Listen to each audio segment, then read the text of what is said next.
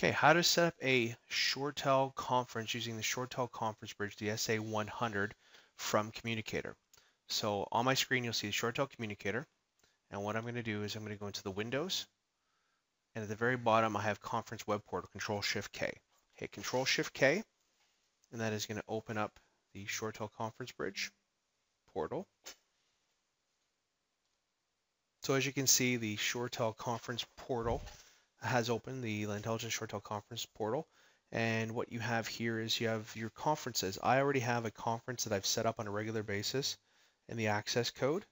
If I wanted to invite people to there, I can just hit the invite key.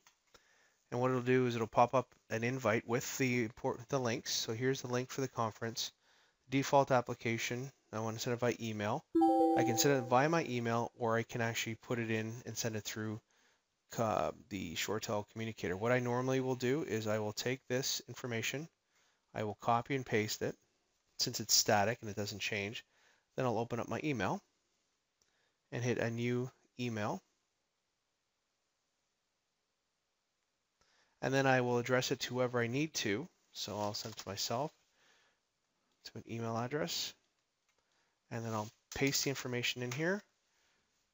And I'll just put conference, or this could be in part of your, so I can send this email conference out, or the other thing I can do is I can go into my calendar, my Outlook calendar, and I'll hit new appointment. And I will put, conference call, conference bridge, and then I'll go down here, date and time, and I'll go into here and I'll paste it.